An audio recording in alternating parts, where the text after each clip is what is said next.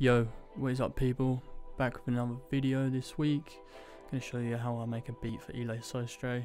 So really what his beats are made of are just sad vibes with heavy drums, just hard hitting drums. So let's get right into it. So yeah, the first thing I've got here I was using, let's see if that opens, Analog Lab. I was using like a synth keys. So it sounds like this.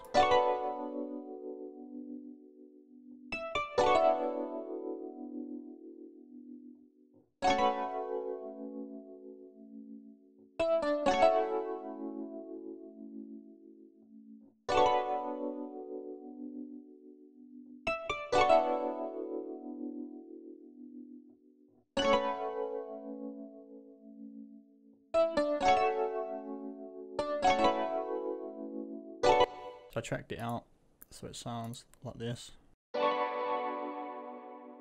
So it sounds very lo-fi type. I did that through the lossy.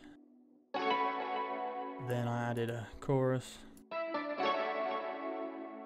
reverb, took out some lows and some highs, and then delay.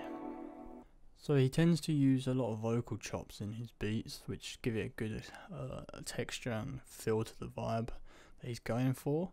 So for this I recorded my own vocals, so they sound like this.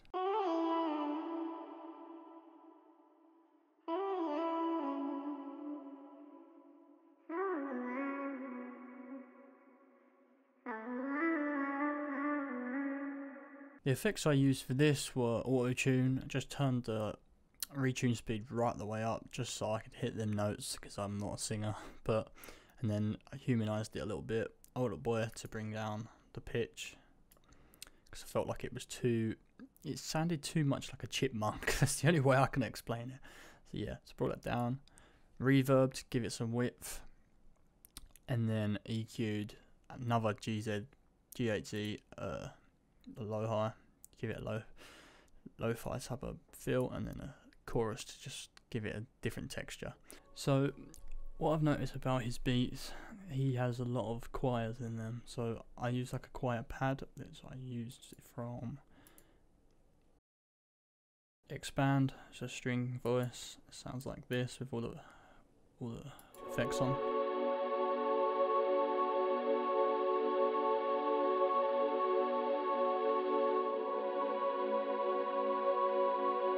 Basically just following the keys pattern. Took out some lows and a lot of highs and just sat it in the background so it wasn't overpowering the beat, because that's what most of his beats are like. They just there to give it the feel of the emotional type of slow, and it gives it a lot more room for the drums as well, because he's going to just be heavy on the drums.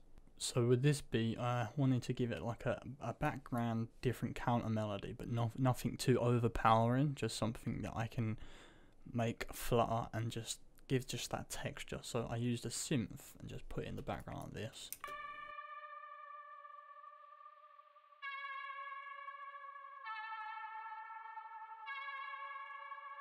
Took out a lot of, just because I wanted to sit it back in the background again, not take up too much room in the frequency range.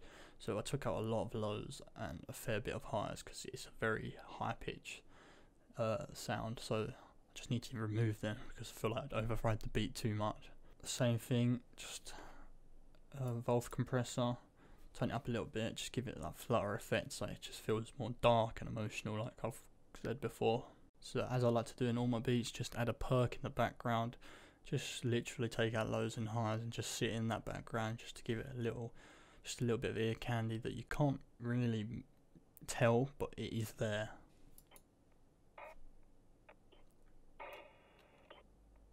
So altogether this melody sounds just like this.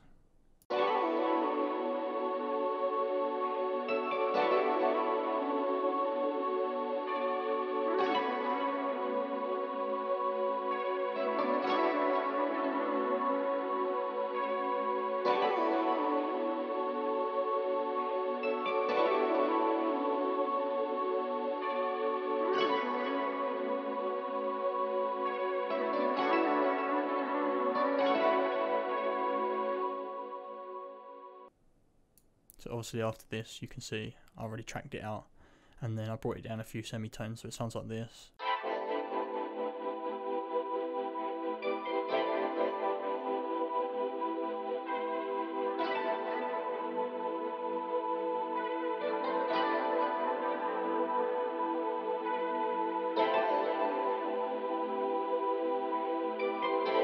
And then at the end I just wanted to change a little bit of an outro, so make it more aesthetic, and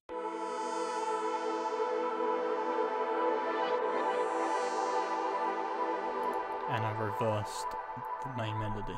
So for Eli beats, as everyone knows, hard drums, hard 808s, and people think that there's some special way how to do this and you need to cut out frequencies and that.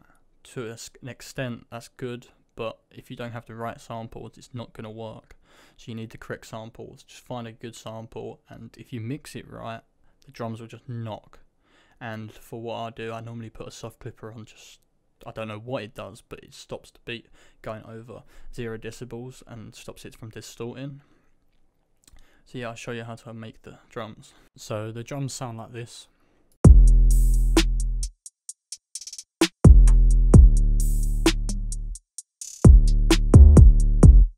So what I did, hard hitting, turn the kicks up, then just a normal hi-hat, just 2 steps, and then I did a new hi-hat where I did rolls but panned them so they're just crazy left to right. That's the sort of effect that Eli likes to use on his beats. And then just a casual hi-hat and perk just to give it that extra bounce. And then for the 808s, just a simple pattern. It's just got to be a hard, distorted, bassy 808 that just hits hard and fits perfect with the kick. So as you can see, I don't really have many plugins on my drums.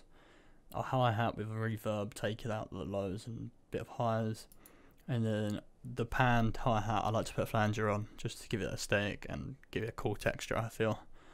And just always has to be down below the hi-hat for levels, because I feel like if it overrides the hi-hat it's just too much. And then 808, I like to distort it, and then with that distortion it'll be very high frequency, so you just want to cut some of them out and it sounds good. So yeah, all together it sounds like this.